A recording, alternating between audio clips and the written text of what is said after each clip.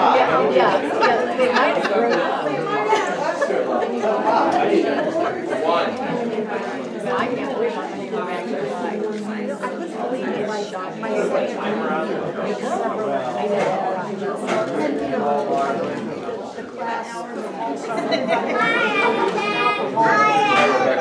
There's a lot of surprise. It was sad. Wow, that's not what you All right, here we go. Are there any announcements for the sake of the whole group before we dismiss the children for Sunday school? Announcements for the sake of the whole group. Mrs. Saunders. So I put the coffee cleanup sheet on a separate clipboard so you don't have to look inside. Shall I play that? We got it. Keep going. Play band. Keep going. Maybe it'll get filled that way, but there's still plenty inside. To find, if you want pastor slides in advance, sign up. If you want to do paper copy, to sign up for Raise Right. All right, thank you. Any other announcements for the sake of the whole group? No. Okay, we'll take a look here. Got a couple save the dates again, reminders. Emergency preparation training at Calamityville. Again, if emergency preparation is your jam and you love working with government, go to this meeting. If you do want to go, let me know, and I'll RSVP for you. I will see the people in charge, God willing, on Tuesday.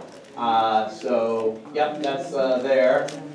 Service fair, September 22nd. I'm going to make a big emphasis on this. This is something that has been on about a 25-year hiatus, and it's time to bring it back. Okay?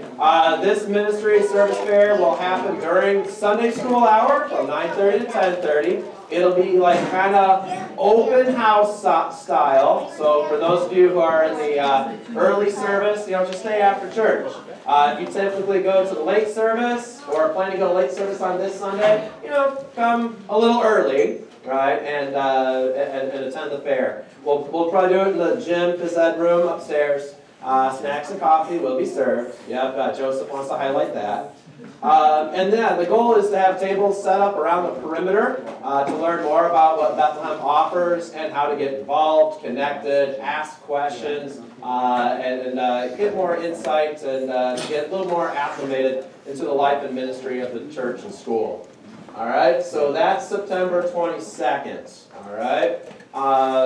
Paula Fickey has been going around and trying to get this organized. She's doing a great job so far. And so some of the leaders who will be kind of in charge of the tables, we might have a little extra instruction for you. We'll give those to you as soon as possible. But this is an opportunity to make an ask, right? Invite, train if you need to train, right? If you need coffee filled, right, or a coffee cleanup, this is an opportunity to potentially say, all right, let's learn how to do this. Let's get the training so that we feel comfortable and confident doing this, okay? So this provides an opportunity to have those conversations, to get together, to get this done, okay?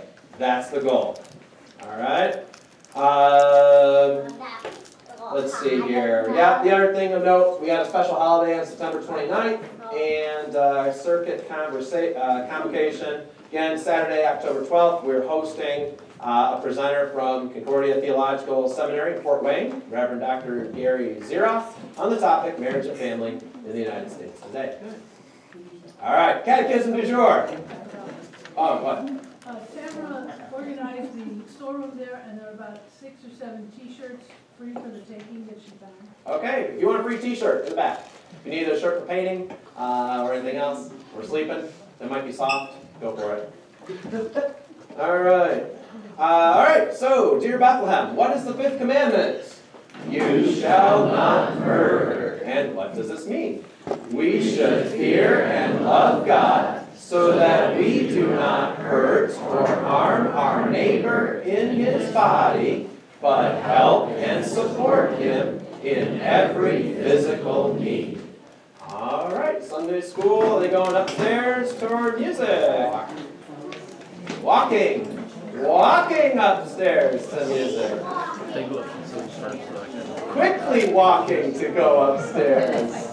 As long as, what's the rules for like Olympic speed walking, right? You have to have both feet on the ground, right? Yeah, heel toe, heel toe. Oh. Because then you're not moving. Please don't remind me. Okay. All right. All right. Sermon on the Mount.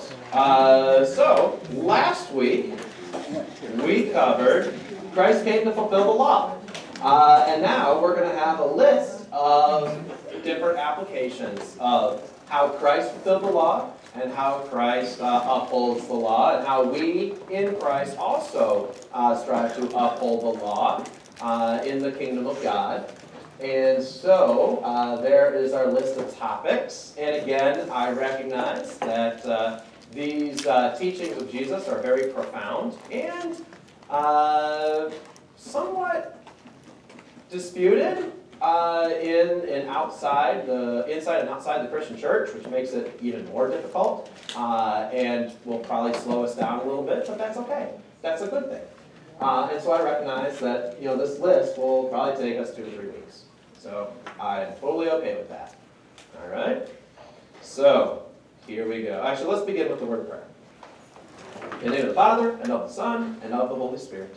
Amen. Dear Jesus, you are the Christ, the Son of the living God, and you come to bring your kingdom here on earth. And we ask that you would continue to send the Holy Spirit richly upon us, that we may believe your word and lead godly lives here in time and there in eternity.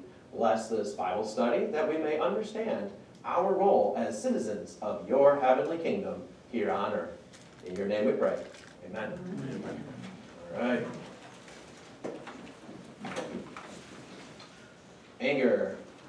So this will be Matthew chapter 5, verses 21 to 26.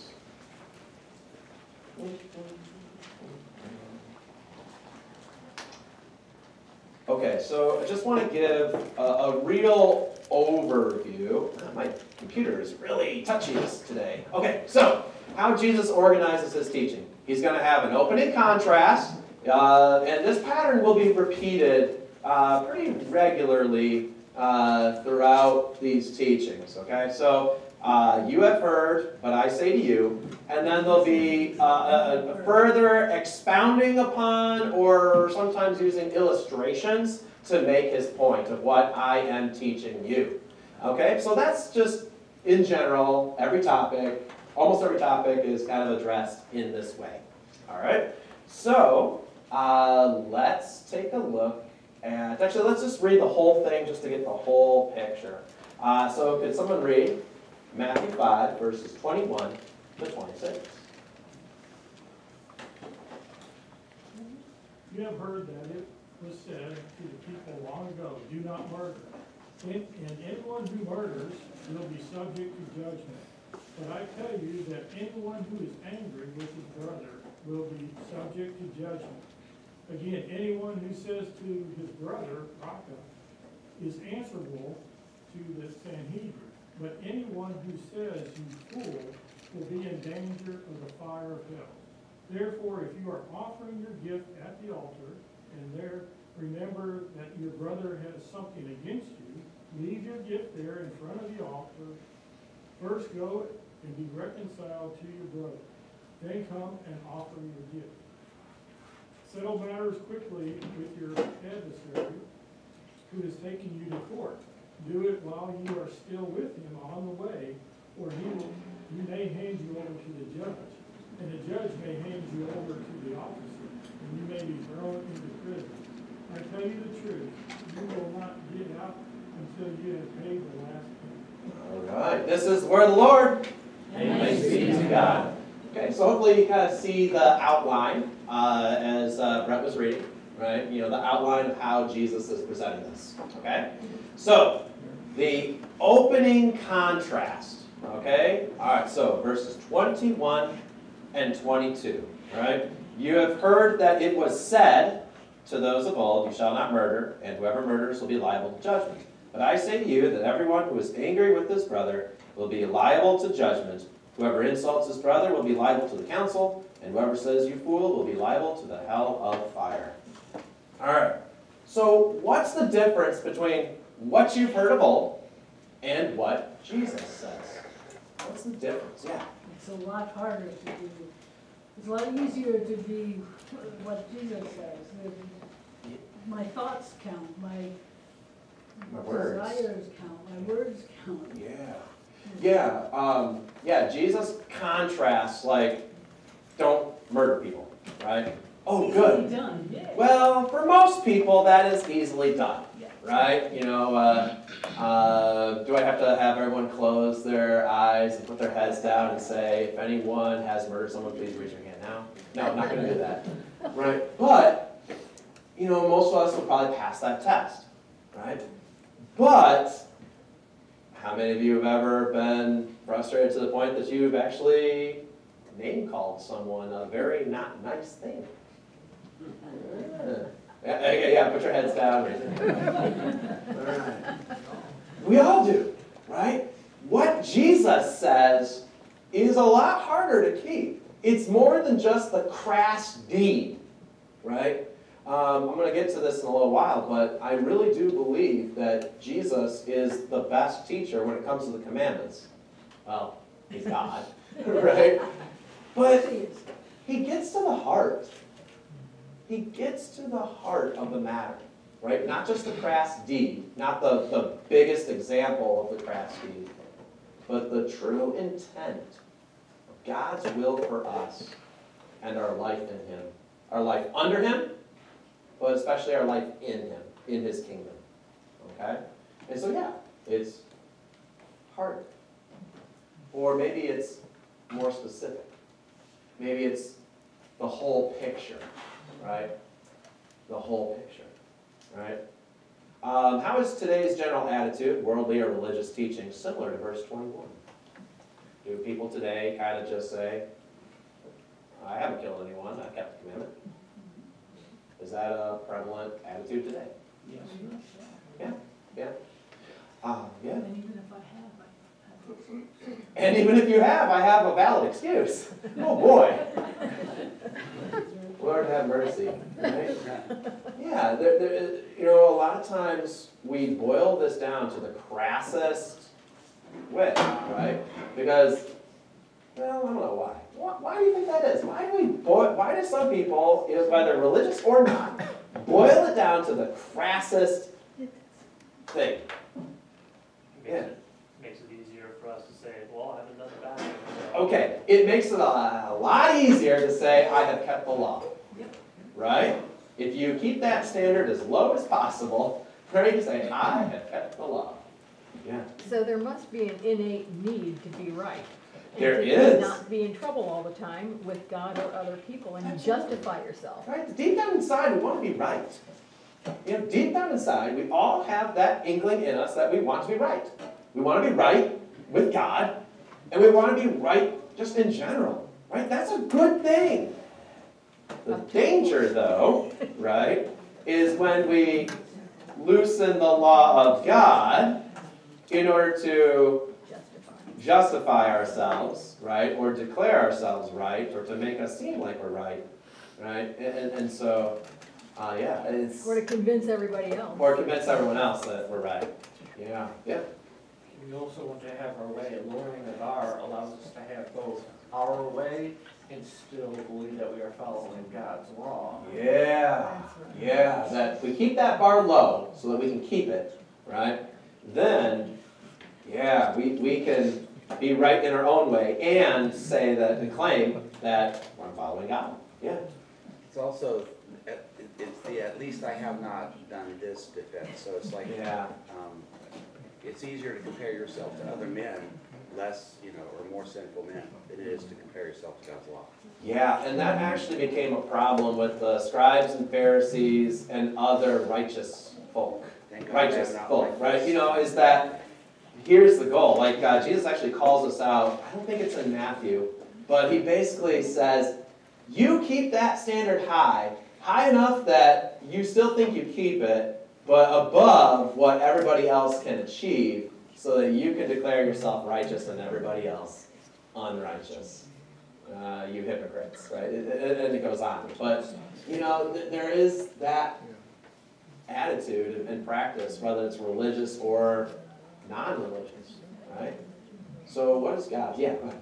So I was gonna say, I think also there's the difference between like religious and non-religious, that there, among the non-religious, there's more of a separation between like whatever goes on in here and out there. Right. They just continue like wanting to always separate them, they have nothing to do with each other. Right, right.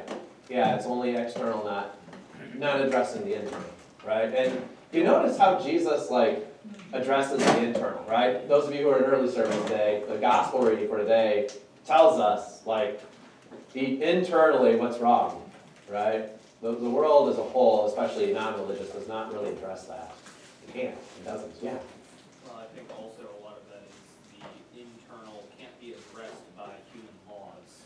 Yeah, you can't quantify it, right? It's kind of like as I mentioned in the sermon, right? There is a level here that is not flesh and blood, right? There is something spiritual, intangible, unquantifiable, unlawable that you can't pin it down, right?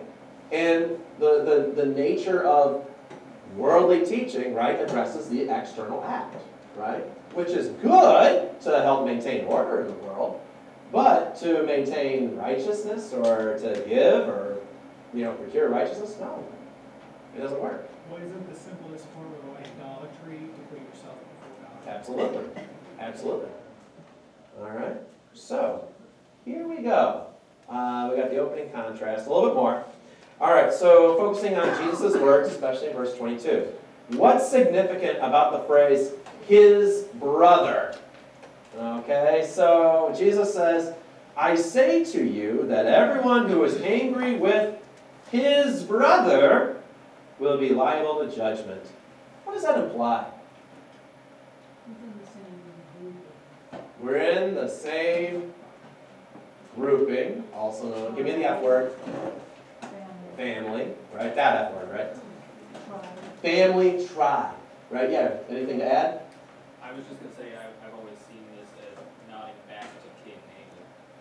Oh, Cain and Abel, right? Am I my brother's keeper?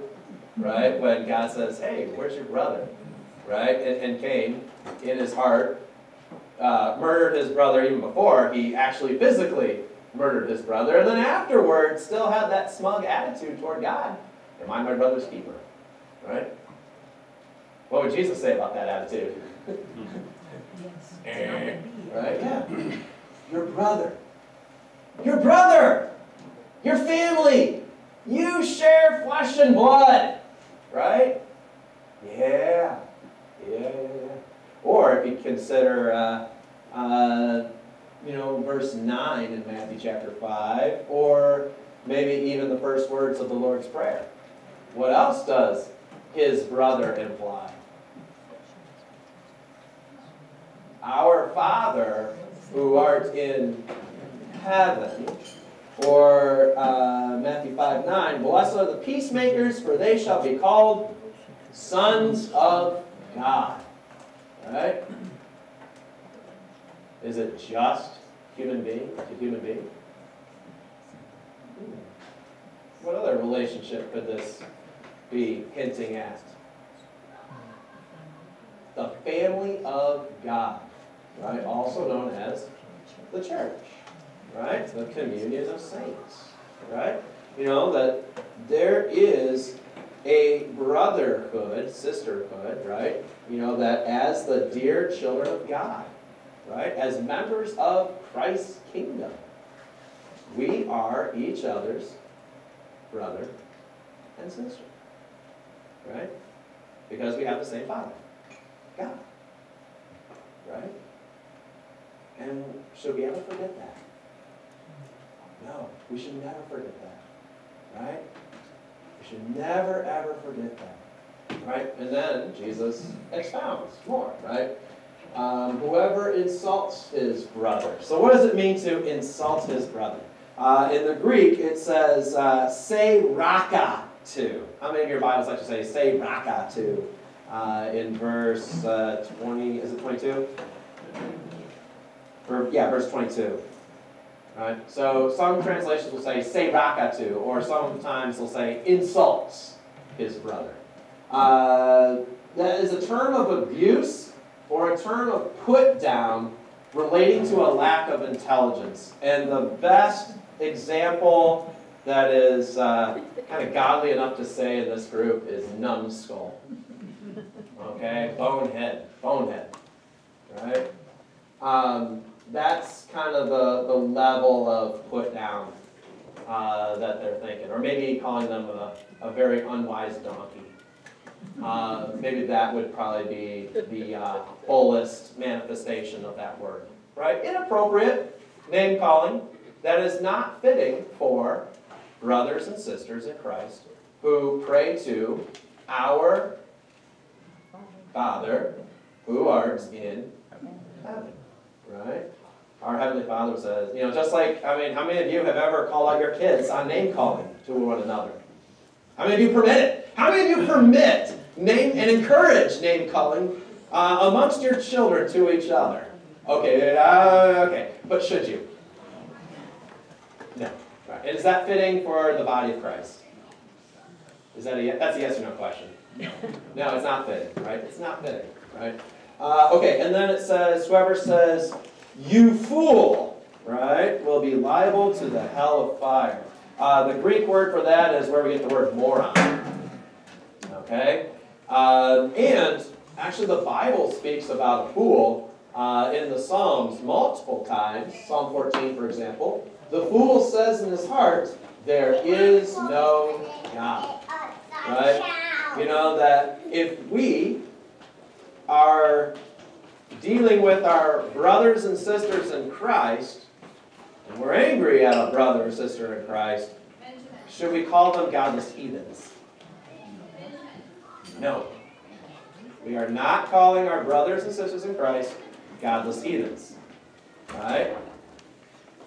So that's kind of the feel that Jesus is explaining here.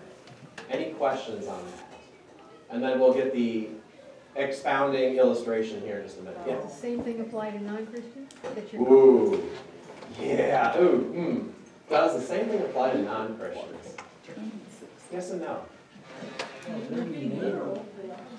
There are times where we do need to, I think the Catechism has a good explanation. I think it's in the second petition of the Lord's Prayer, or first petition, right? That we should patiently address, especially within the body of Christ, we should patiently address wrongdoing, and correcting error, giving guidance, giving counsel, pointing out error, right? That we should patiently do so. But for those who persist in their errors, right, there does become I'm not going to deal with you anymore, right? But you still have to name call. I would say no. Yeah. I think you caused that exact point. Yeah. This verse prohibits name calling, so you don't, go to an atheist convention or something and say, "You fools!" You actually talk to them. You can hear them out. Nicely. Yeah. Give a reason for the hope that is in you, yet do it with gentleness and respect. Right? Now, if someone persists in their error and is constantly against God and against you because you follow God, there may come a time where you have to say, "Look, no, I cannot deal with you." Right? But are you still going to pray for them? You're going to pray for a change of heart because you're a Christian.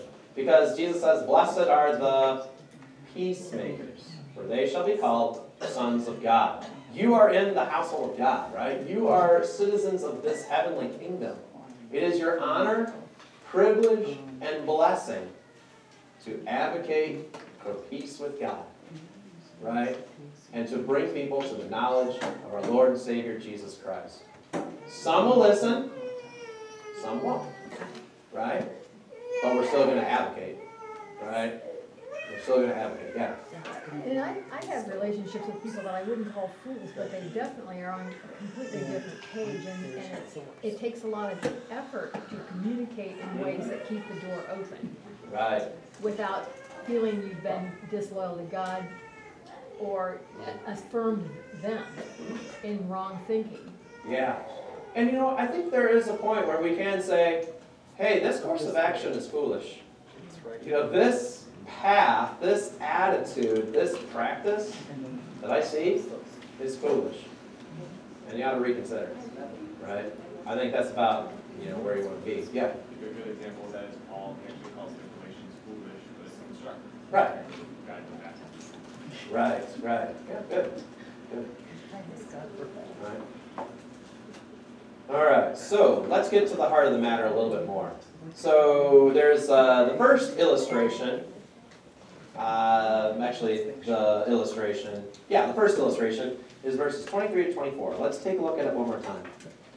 All right. If you are offering your gift at the altar and there remember that your brother has something against you, leave your gift there before the altar and go. First be reconciled to your brother, then come and offer your gift.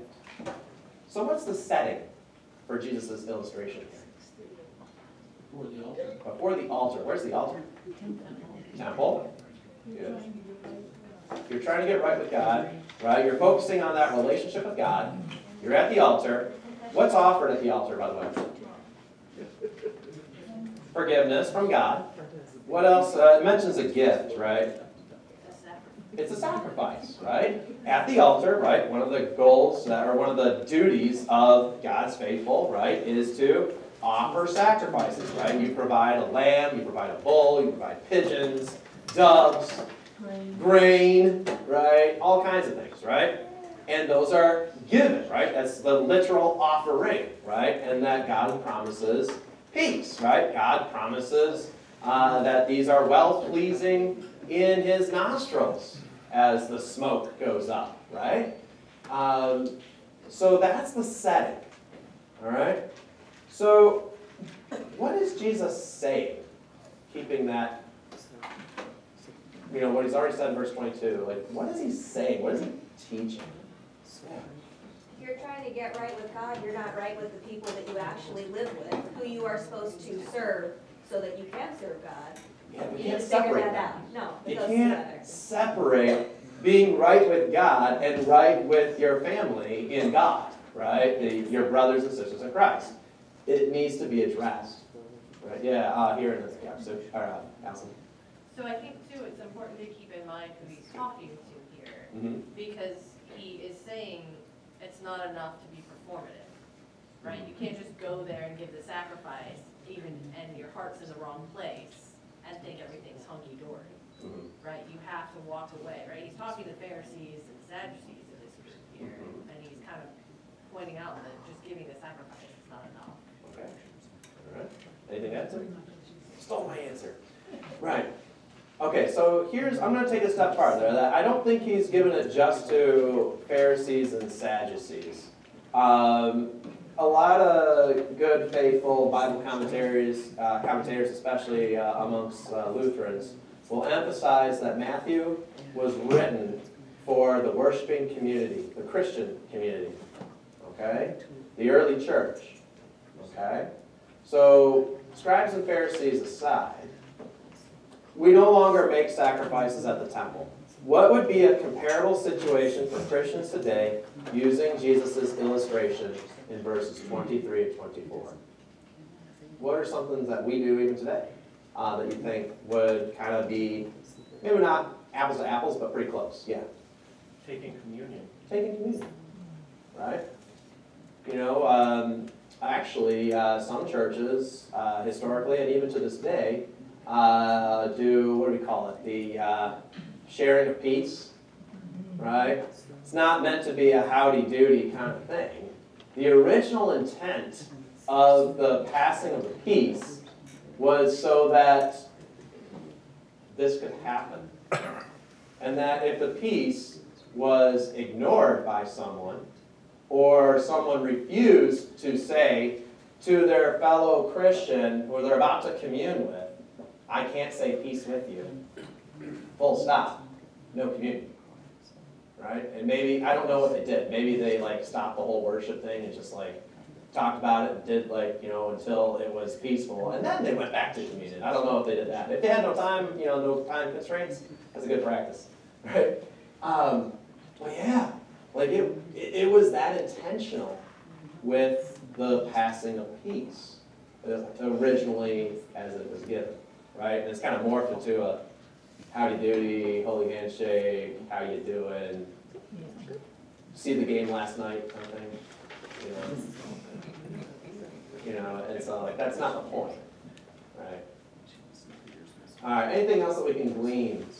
Comparable situation for Christians today. I think the community is probably the number one answer. Dr. Scare from the seminary would agree with you. Yeah? Passing of the peace, is that the same as peace be with you? Yes. That literally Christians would, before communion, usually around the offering time, would actually say, peace be with you, right? And they would say it to everybody. And if they ignored someone because there was unresolved conflict, that would be a problem.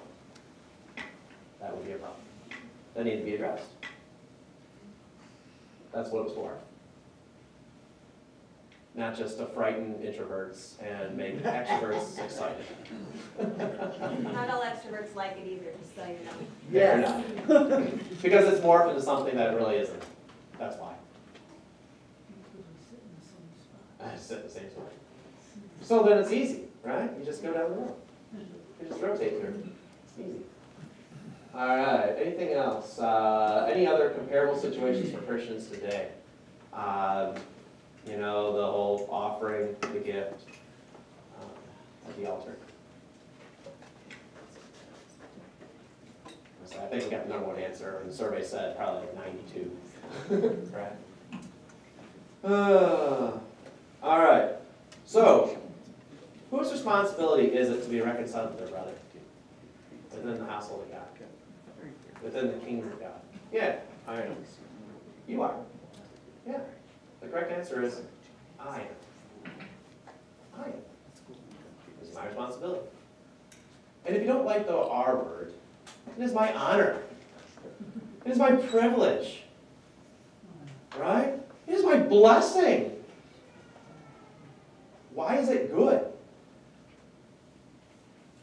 Why is it good to address, if someone has something against you and seeking reconciliation with them? What's good? So a misunderstanding doesn't fester. Yeah. I mean, we don't want wounds festering. Right? That's a good thing. Wow. Yeah. Whoever sins you loosed on earth will be loosed in heaven.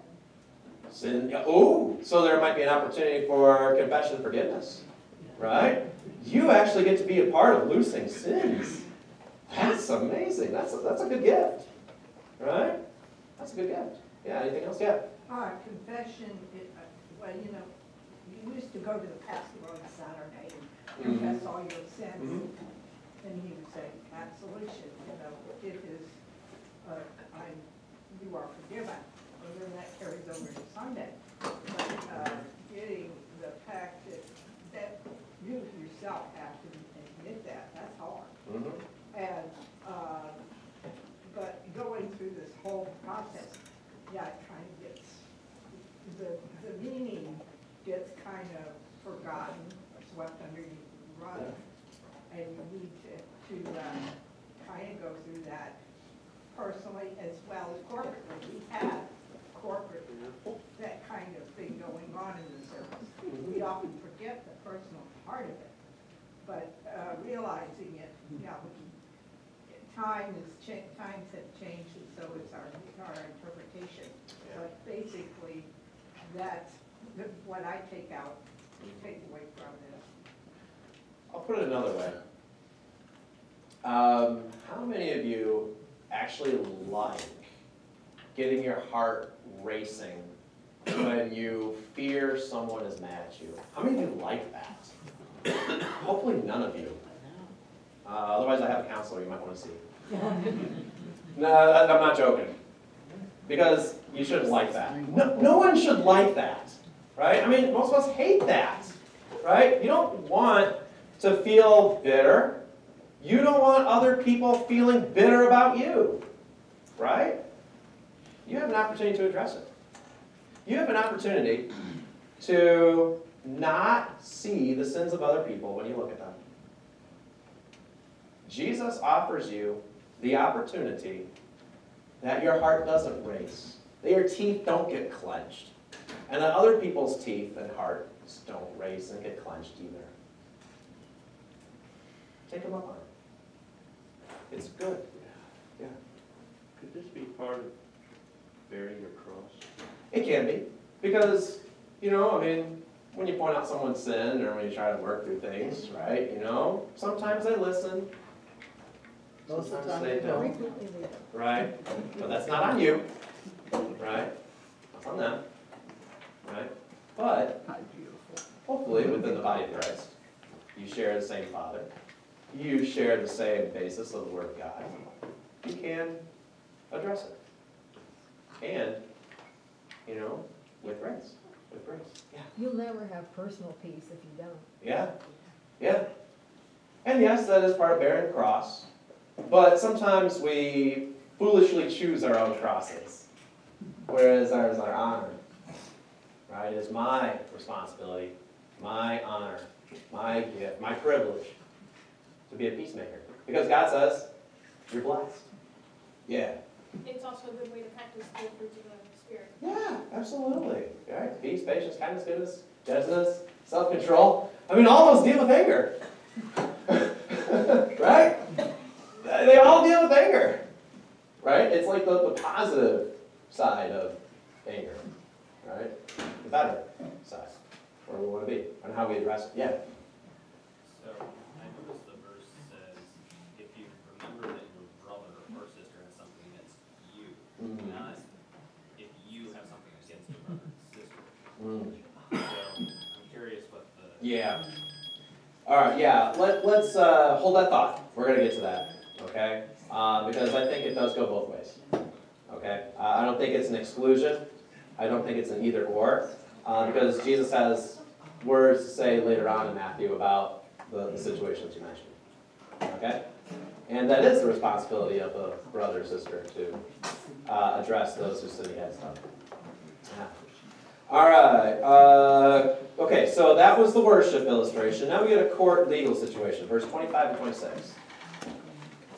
All right. Come to terms quickly with your accuser while you are going with him to court, lest your accuser hand you over to the judge, and the judge to the guard, and you be put in prison. Truly I say to you, you will never get out until you have paid the last penny. You know, hopefully Christians aren't literally suing each other in court. Paul speaks against such things in 1 Corinthians chapter 6. So, and this is also terrible legal advice. This goes against all legal advice that's given to us. Don't address the person who's suing you, right? So what point is Jesus making? What's the point Jesus is getting? Seek peace. Seek peace, not vengeance. Blessed are the peacemakers, for they shall be called sons of God. Sir, the higher authority is not going The higher to go in your favor regardless because of your heart. and the higher authorities do not deal with you by grace. Right? If you are going to rely on worldly means to settle differences, don't expect grace. Okay? Your dirty laundry will be aired in front of everybody. Nothing will be hidden. And it is all by force. Right? It is all by force. You have an opportunity to handle things by grace. Blessed are the peacemakers. Yeah. Somebody once recently told me, do not let your anger be with you. Oh yeah, don't let the sun go down on your Down on anger, your right? anger, Don't yes. let the devil have a foothold. No. Yeah. But Yeah. Yeah. Blessed are the peacemakers. I think that's the point Jesus is making. And whose responsibility and whose honor is it? Ours. Right? It's ours. All right. The heart of the commandment. So again, what kind of heart does our Heavenly Father desire in His children? You know, what kind of heart is Jesus promoting in this section? What kind of heart? How would you describe this heart that Jesus is describing, encouraging us to have, based on this paragraph? Forgiving. Forgiving heart. Good. contrite heart, right? A humble heart, Yeah. right? Humble to admit my own shortcomings. Desiring peace. Desiring peace, right? A peaceful heart. To actually desire peace. That's good. All right. What kinds of attitudes and practices should we avoid when we have disputes against one another in the church or among other Christians? All right. What things should we avoid? Condescension. Condescension, right? Because condescension kind of sounds like you fool, you moron, right? You know, because that is very condescending, right? Yeah. We should avoid trying to prove someone wrong. Instead, we should focus on the truth. Yeah. Focus on the truth. Focus on what's right. And my favorite phrase is, but we've always done it this way. Okay. I thought a judging heart. Okay, a judging or a condemning heart, especially a condemning heart, right? Jesus is going to talk more about that later, right? A condemning heart, yeah. Anger is contagious. I mean, it feeds on each other, you know, and it just escalates things to where you can't even talk about them reasonably, you know, because it's just, it's like a disease. I mean, you just keep going back and forth, and it keeps escalating, and you don't get anywhere. And so often we forget what we were mad about to start with. I mean, it's true. So, you know, I've been married a long time, so it's. Yeah. But you. And you forget. I mean, Yeah. But we're mad about. So, but I mean, that kind of a thing, and it is a contagion, and it just spreads. Yeah. You can see it. You can see it in society. Yeah. Blind people get all riled up, and you have protests, and it's just more anger. Yeah, and it gets worse and worse. You know, And both it sides spreads. get angry, and you get absolutely nowhere. And then you even lose sight of even what's true anymore. You lose sight of what's even true. Right? And it's not, it's your even thoughts and the way you interpret things more negatively than they really are. Right? That is a very dangerous way to live. Just in general in society, but especially as Christians, right? That's not what we're called to. Good point. All right. Last questions, comments about what Jesus says about anger. We'll go on to something easier. Lust. Chapter 5, verse 27 to 30. Can someone read, okay, again, I'm going to put up for you the organization, opening contrast, and illustrations. Okay, so who could read chapter 5, verses 27 to 30? You have heard that it is said, you shall not commit adultery. But I say to you that everyone who looks at a woman with lustful intent has already committed adultery with her in his heart. If your right eye causes you to sin, tear it out and throw it away. For it is better that you lose one of your members than your whole body be thrown into hell. And if your right hand causes you to sin, cut it off and throw it away. For it is better for you to lose one of your members than that your whole body go into hell. This is the word of the Lord. Thanks be to God. Okay. All right, what does this mean? Okay, let's just break down the opening contrast. What's the difference between you have heard and what Jesus says? What's the difference? Is there a difference? Yes. There is a difference. Okay, so what's the difference? What you have heard is always it's like hearing third person or playing telephone. You'll get information and it goes this way, but when Jesus says it, he clearly goes to the point and he's going. Something's got muddied along the way, Jesus brings clarity. Yeah, all right. like that. Back to the deed versus the intent. It's the same thing as the previous one, right? It's the crass deed, right? The crass deed versus the thought, the heart, the intent, both from God, God's will for us and His command, but also, you know, our intent, our hearts, right? That's what Jesus is getting at, right? Again, you know, there's that safety in that crass deed, right? You know, I have not done this. I mean, have you ever, hopefully you have never personally done this, but I tell you, one of the most frustrating things, you know, when we talk about proving righteousness, one of the things I hate to hear the most, at least I haven't done blank like he has. You should really not talk to me about blank. You really need to address this person over here who actually did blank. Throw them under the bus. Right? That is like the thing that I cannot stand the most. That keeps me up at night. That gets my heart going. That gets my teeth clenched. That's when I am thinking, moron, numbskull, you fool. Yeah. Right? That's the situation this is. So there's the contrast. Anything else about the contrast? Just if you ever have to manage people and have to hold them accountable, Yeah. that's the first thing you hear all the time. Oh, yeah. At least I haven't done blank. Yeah. Or Right. have you looked at this other person? Right. Now, the good news. What Adam and Eve did. Mhm. Well, she gave it to me. Right. Yeah. Right. And here's the point. It's always the apple. Go back to his brother. Go back to the fact that Jesus teaches us, our Father who art in heaven. Amen. Go back to the fact that Jesus actually says, blessed are the peacemakers, for they shall be called the sons of God. Or blessed are those who hunger and thirst for righteousness, for they shall be satisfied. And hold on to that and love it. Because when it comes to accountability, the accountability of our sins is on Christ. His body on the cross.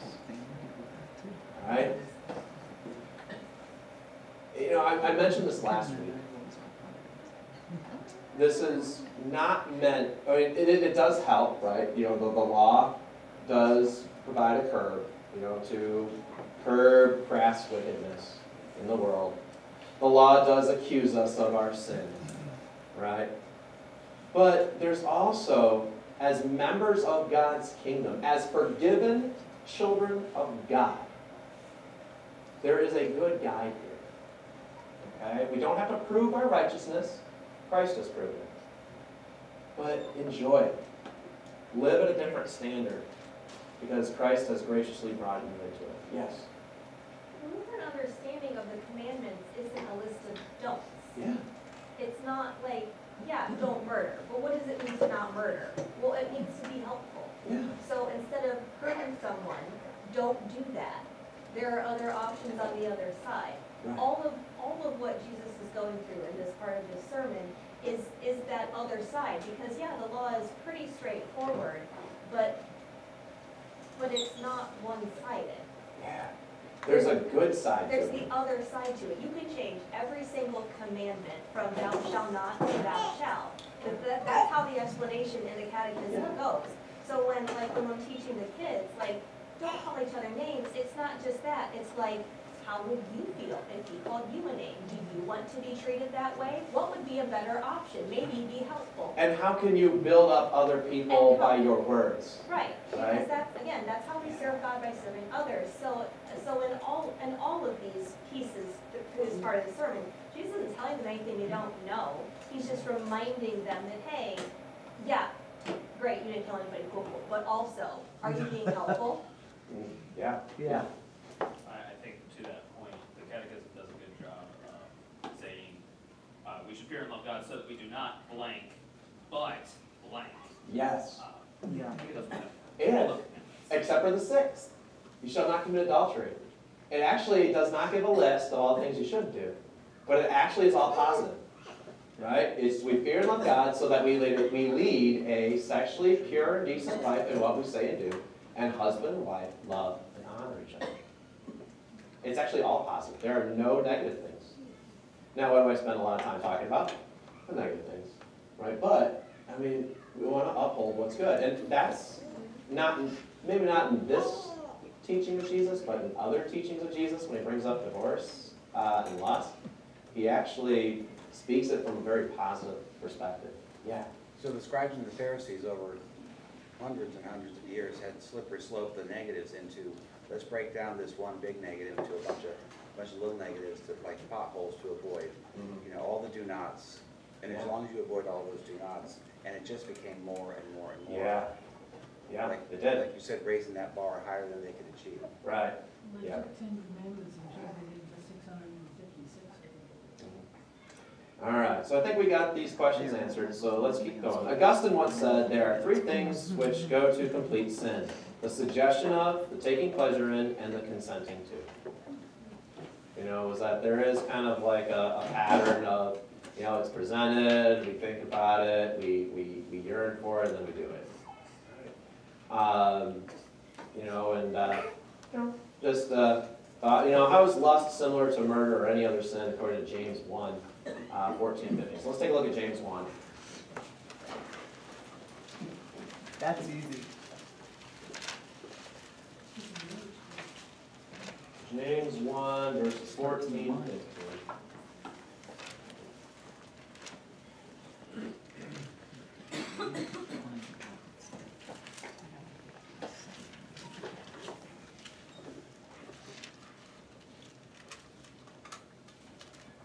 Verse 1 is tempted when he is carried away, enticed by his own lust. And when lust is conceived, it gives birth to sin. And when sin is accomplished, it brings forth death. Right, so how is lust similar to murder or any other sin according to James chapter 1?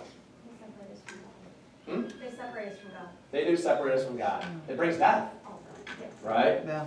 And, you know, there is a pattern there where, you know, like that desire, right, does bring forth into earnest desire, which brings forth into actual actions and continuing down the road, right? Whereas Jesus is addressing the very heart, okay?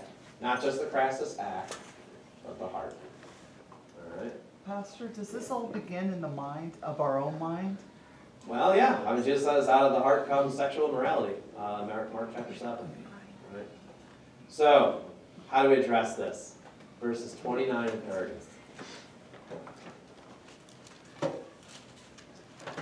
Jesus says, if your right eye causes you to sin, tear it out and throw it away. For it is better that you lose one of your members than your whole body be thrown into hell. And if your right hand causes you to sin, cut it off and throw it away. For it is better to lose one of your members than your whole body go into hell. And the biggest question many people have asked is this a literal teaching? Some people have said it is. Yeah. And there are people within Christianity, usually monks, who have actually done those very things. If a certain body part causes them sin, they cut it off. Right? Is that an acceptable or preferable way of fighting against sexual sin? No. Dismemberment is not. Right? Because it goes back to that crass act.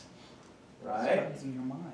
It's in the It wouldn't heart. stop your mind from sinning, Yeah. or your heart. Yeah. Here's some of the ways to explain this then. So yeah, Jesus is using various forms of figurative speech. Okay? 1, hyperbole to teach seriousness. Right? He uses an extreme example to tell you that, like, hey, this is serious stuff. Right? This is serious. Take it serious. Right? Talking about dismemberment. Right? Plucking out eyeballs. Those kinds of things. Right? Metaphor for forms of temptation into sexual sins, right? The hand and the eye, right? You know, is that there are things that we do with our eyes, there are things that we do with our hands that do lead us into temptation, including breaking this commandment, right? And so he's using that as a metaphor, right? Or a metaphor perhaps even for excommunicating members of the body. Jesus will use, right, the body of Christ, the congregation, is that if someone is, you know, in crass examples of sexual sin, you know, there was a time, you know, in 1 Corinthians chapter 5, where even it was so crass within the body of Christ that even wicked pagan Corinth thought it was bad. You know, and they're like, whoa, you know, purge the leaven within you. Warn this person, right? And they did warn. They did take him out of the congregation, away from the sacrament of the altar as a kind of a matter of punishment or discipline. And if you read between the lines of 2 Corinthians, he was actually told to be welcome back because he repented. So, great. Okay, so, you know, there is perhaps a metaphor for excommunicating members of the body. But that one is not so thoroughly developed in most biblical scholars than these first two. These first two are very solid and have great support. Okay? So, here's the point. Take temptations into sexual sin seriously. Remove any possible forms of temptation within your own control. Right? As do know that as members of God's kingdom, we're all in this together. Right? We don't have to fight sin alone. Right? We dare not fight sin alone. Sexual sin or otherwise. Right? And see people as people. Right? Not as objects for your own pleasure or gratification. Right? Brothers and sisters. Right? So, yeah, I say that's kind of the teaching there. Any questions on this? Yeah. No questions, but a thought. Yeah. At the beginning of the Sermon on the Mount, beginning of chapter 5, it says the crowds followed him. Mm-hmm. It doesn't specifically say that the scribes and Pharisees were present, but he was very, very well known at this point. So I'm assuming there were some scribes and Pharisees. Because as he's going through this, you have heard it said, I say to you, I can just feel the Pharisees and scribes starting to fume. Yeah. At this point. Or the people in the crowd turning to them and going, oh. And is this the point at which the Pharisees really started getting under their skin and starting to plot against him? Maybe because not. he's superseding their authority. Maybe not. We could also think of it positively, like Nicodemus was one of the Pharisees, right? He was a good guy. He was a good guy. And so there might be, I think there are some, and you know, in the book of Acts, right, you have other priests and scribes who actually, you know, did, you know, follow the way, right, who did follow Christ. And so, you know, hopefully, right, you know, you trust the Holy Spirit, that might be the case, but also I think at the same time, there is the Holy Spirit working on their hearts and saying, oh yeah. Which would be, there was a division forming. Right, and there is, right. Between those who were listening and believing and those who were saying, yeah. Now, the big division among the Jews and scribes and Pharisees, that is highlighted in John, in the book of John. Book of Matthew is, don't worry about what other people think. What do you believe? What do you think? Who do you serve? Who do you follow? Who is your Lord and Savior? Enjoy. Okay? Don't worry about how other people think or don't think. What does God think? What does Jesus tell you? Right? I think that's good. All right. If there's any last kind of thoughts, questions, you know, that percolate from now to next week, we can bring it up. And then we'll take it up with the next topic, of course, on verse 31, and continue through the rest of chapter 5. Okay? So if there's anything else to address, I'll bring it up next week real quick, and then we'll get into the next section. So let's stand for a little bit.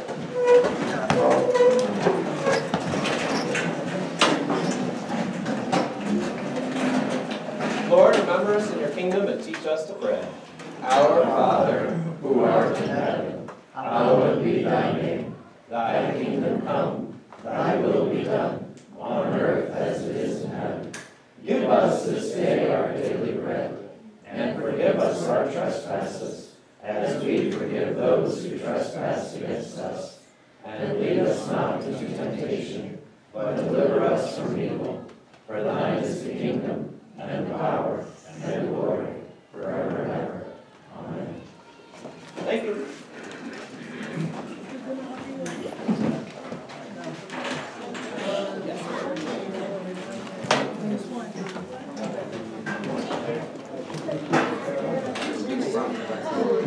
Yes.